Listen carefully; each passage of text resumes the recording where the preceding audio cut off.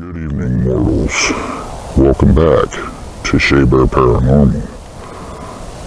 Tonight's tale is about ghosts. It's about scariness. And it's about mystery. I dubbed this story The Muddy Footprints.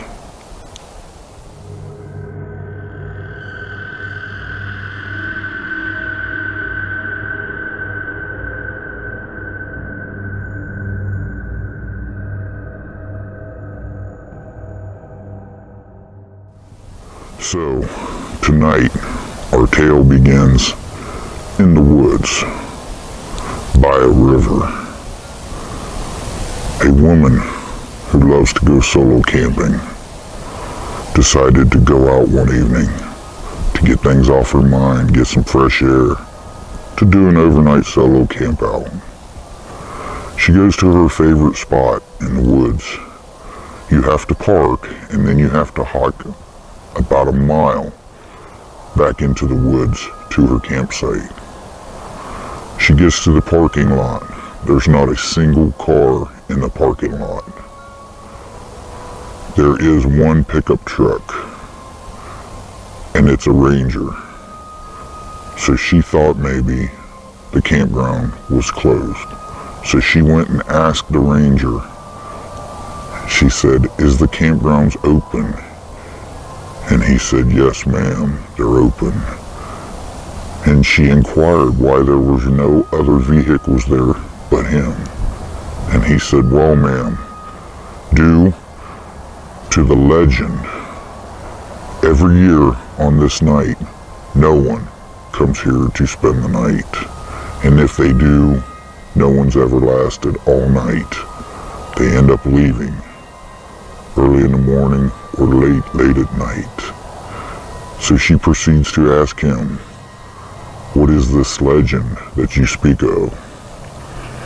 And he said, back in 1972, there was a woman and her child. They went to the camp area. It's on the banks of a river. It was late at night, and the woman had to go to the bathroom. So she gets up, she crawls out of the tent, she goes to the bathroom, but she kind of loses her way, and she falls into the muddy river. The child followed, looking for her mother. The child, too, made it to the river, but did not return. So the woman says, "That's an interesting legend, but I will be spending the whole night." And he said, "Suit yourself, ma'am. Be careful of the river." So she hikes back in to the campsite. She finds a nice place to set up her little tent. She gets camp set up.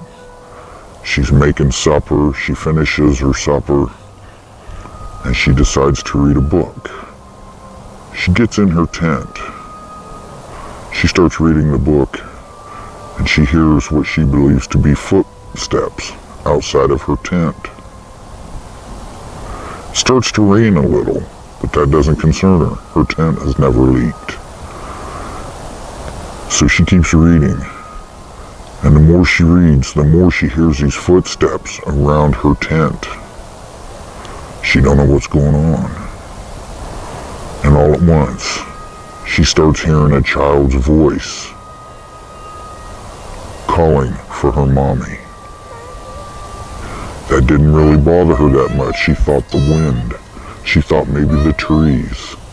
She didn't think anything of it. It's getting later now. She decides to put her book away and turn her light out.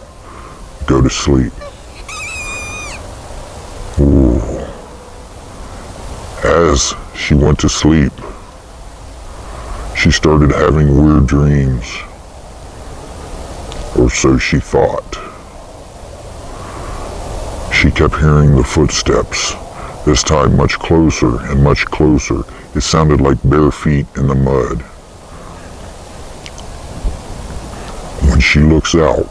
She gets brave enough to unzip her tent, and she looks out, and that is what she sees. She's in fear. She's petrified.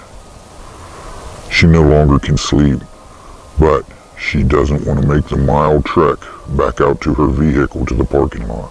She's scared to death. Fear has overcome her body. She's trembling, yet she can't move.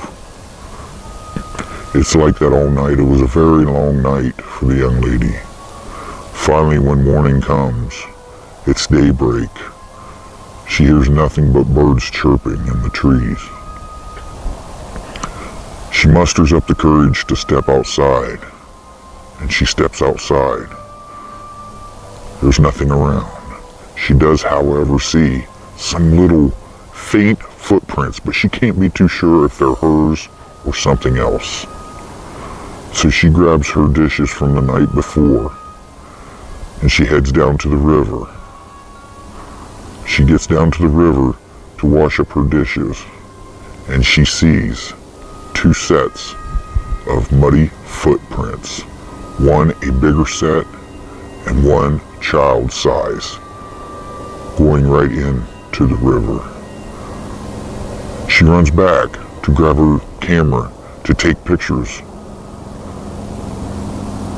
She grabs her camera and comes back. She knows no one's going to believe this, and she takes the pictures. And as she's taking the pictures, she realizes the footprints have disappeared. They're no longer there. When she gets back home and develops the film, there were no footprints on that film. So, did she imagine all of it? Or is the legend of the muddy footprints real? You decide. Just remember one thing, guys and ghouls. When you're out, peeping around Halloween,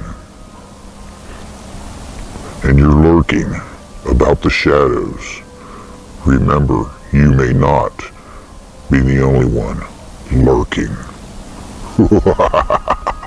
Ha ha ha ha!